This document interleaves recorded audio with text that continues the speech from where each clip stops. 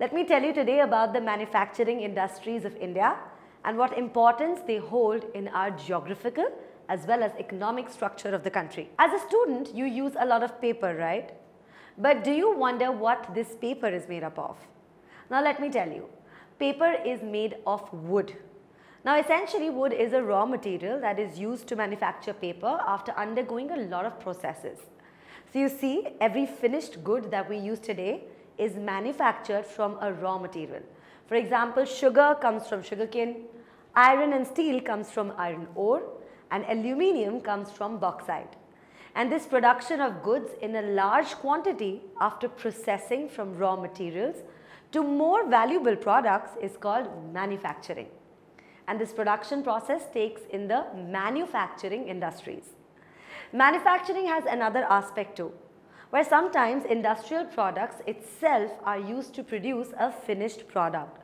For example, some kinds of clothes are manufactured from yarn, which itself is an industrial product.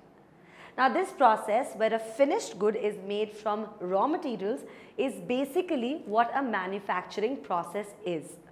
And generally, people who are employed in the secondary activities are engaged in this process.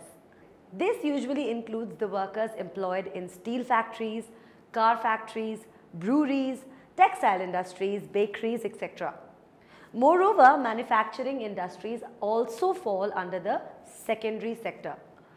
Now these industries are very important to improve the economic standing of any country because it is the measure of how these industries develop and what they produce that determine the economic strength of a country.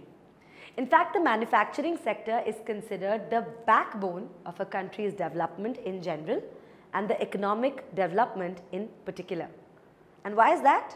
Well, there are a few reasons and let me explain the first one.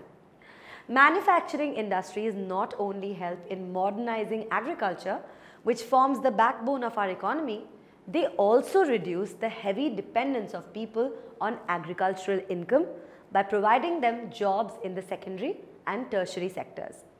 Secondly, industrial development is necessary if we want to eradicate unemployment and poverty from our country. This is the main philosophy behind public sector industries and joint sector ventures in India. It was also aimed at bringing down regional differences by establishing industries in tribal and backward areas. Export of manufactured goods expands trade and commerce and brings in the much needed foreign exchange. It is seen that countries which transform their raw material into a wide variety of furnished goods have a higher value and are more prosperous. This also means India's prosperity lies in increasing and diversifying its manufacturing industries as quickly as possible. And if these industries are developed enough, then our dependence on other countries for the supply of essential goods will be significantly reduced. But in the present day world of globalization, our industry needs to be more efficient and competitive because self-sufficiency alone is not enough. Our manufactured goods must be of the same quality as compared to those in the international market. Only then can we compete in the international market, which will contribute tremendously towards India's economy.